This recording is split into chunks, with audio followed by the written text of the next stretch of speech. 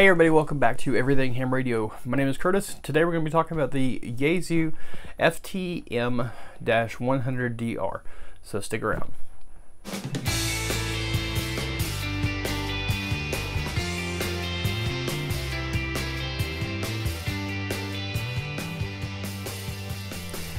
Hey everybody, welcome back to Everything Ham Radio. My name is Curtis. My call sign is Kilo 5 Charlie Lima Mike.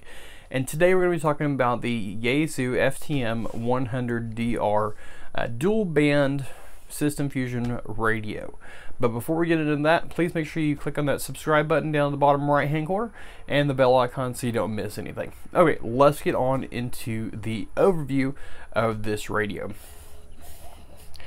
Okay, so this radio is available on Amazon right now for $334.93. While it is a dual band radio, meaning that you can receive on both 2 meters and 70 centimeters, you cannot do it at the same time. So it's not a true dual band radio. It only has one receiver. That is one thing that I always look for when I'm buying a new radio. If it's not dual receive, it's a no-go for me. But this is a good entry-level radio to get into system fusion. So there is 500 memory channels per band, so there's a total of 1,000 memory channels. You get 500 on 2 meters and 500 on 70 centimeters. The frequency range on this radio is very extensive on the receive. You can go from 108 megahertz to 999 megahertz. Of course, the cellular band is going to be taken out. You can't receive that. The transmit, however, only transmits from 144 to 148 on 2 meters and from 430 to 450 on 70 centimeters. Now, that's for the US version. The European version, I believe, is only 440 to 450. There is 3 output power levels, 5 watts, 20 watts, and 50 watts. It also has a loud speaker on it.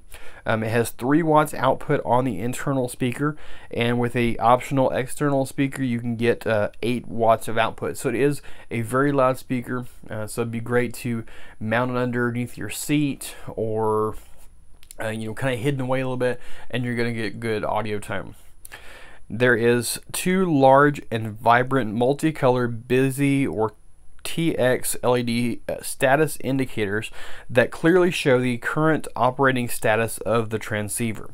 Now, not only are there 2 LEDs to show you what you're doing, whether you're receiving or you're transmitting, but also the actual LCD screen changes colors as well. The top half will light up green when you are receiving or in a busy state, and will turn red during transmissions. The bottom half of the radio is a little bit different. It will turn blue while you're receiving or transmitting digital voice signals. It'll turn white when you're receiving or transmitting digital data.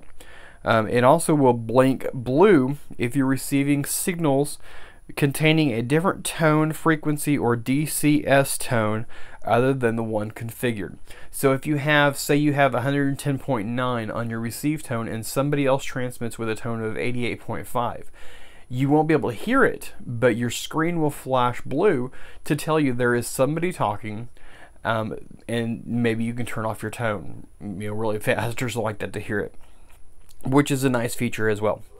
It does have a built-in 66-channel GPS receiver and antenna that provides location, time, direction, and APRS information.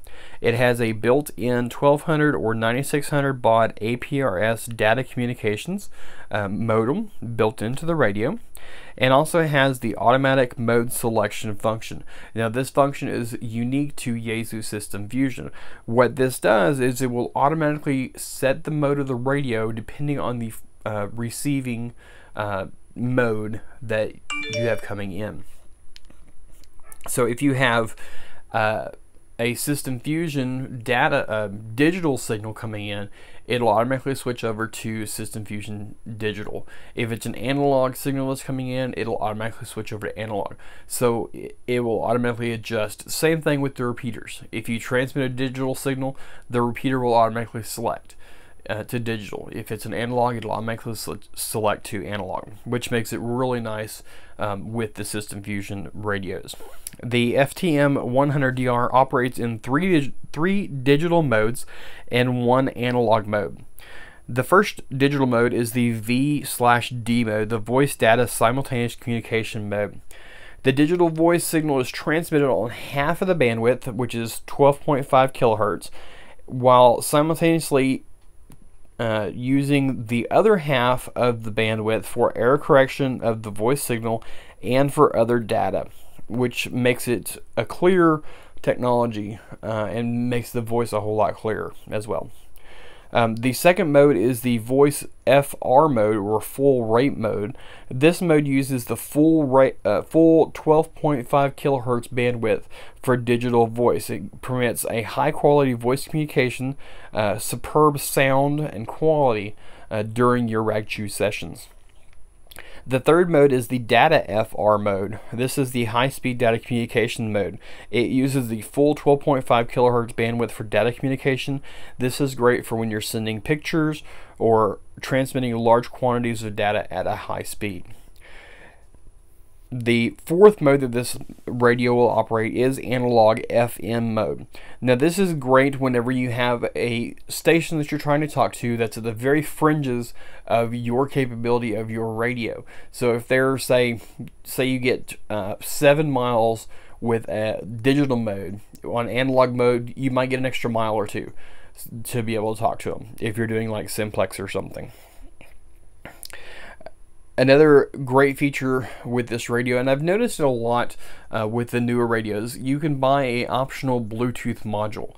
The System Fusion one is BU-2. It retails on Amazon for $95.95, and it will give you the option to hook to a Bluetooth unit or a headset. And from my understanding, unlike the Icon where you have to have a specific one, I believe this one will hook to any Bluetooth. I may be wrong. If you have one of the System Fusion radios and you have the Bluetooth module, please leave a comment below and let me know. Another module that you can plug into your radio that is optional is the voice guide unit, which is the FVS-2, and it resells on Amazon for $43.80. What this module will do, it will audibly announce your current operating frequency, band changes, APRS messages, etc. It will also record up to 5 minutes of received signal or continuously record the last 30 seconds of your received audio. So, neat little radio. I don't like that it doesn't have the true dual band receive on it, but like I said, it is a good entry mode or entry level radio to get into System Fusion.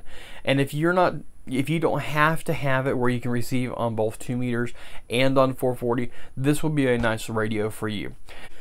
Next week we're going to be talking about the next step up on the System Fusion radios, which is the Yaesu FTM-100DR. It is a true dual band radio, and it has a bunch of the same features as this radio. So make sure you click that subscribe button and the bell icon so you don't miss the video when it comes out.